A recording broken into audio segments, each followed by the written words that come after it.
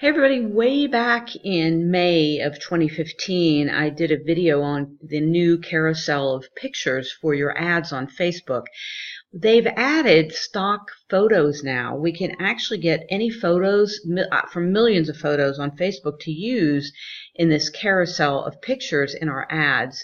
Again, the bit.ly link that you can go to watch the video, if you don't recall this, and I had to go rewatch it myself, is go to bit.ly/FB carousel of pictures, and you can watch that video and it'll make more sense. But when I did this back in May, they did not have the option for us to go use the stock images. Stock images right inside of Facebook, according to them, choose from millions of professional stock images inside of your ad. Now, according to Facebook, this really helps your images, your ads do much better when you have 5 images to tell a story.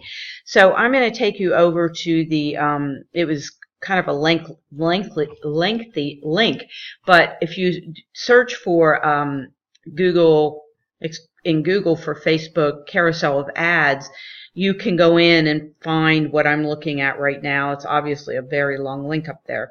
But the cool thing is, though, different businesses can use it for different things. And if you don't have 6 images to use, now they're saying up to 5 images for one ad, you can go into their stock images, your image library, upload an image, or go to their stock images and select up to 5 images for each ad that you do.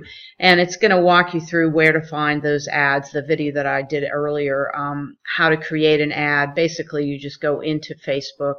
Let me take you over there.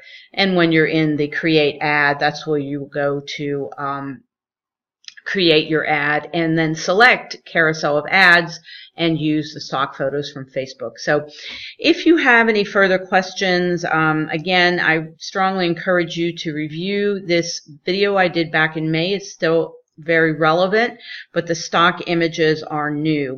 If you need to get a hold of me or have any questions on social media in general, you can go to my Facebook page. Best way to go is ShellyRoth.com. Click on the Facebook icon and ask any questions that you have. Or if you need to reach out to me, sroth@ShellyRoth.com. Have a great weekend, and I'll see you next time.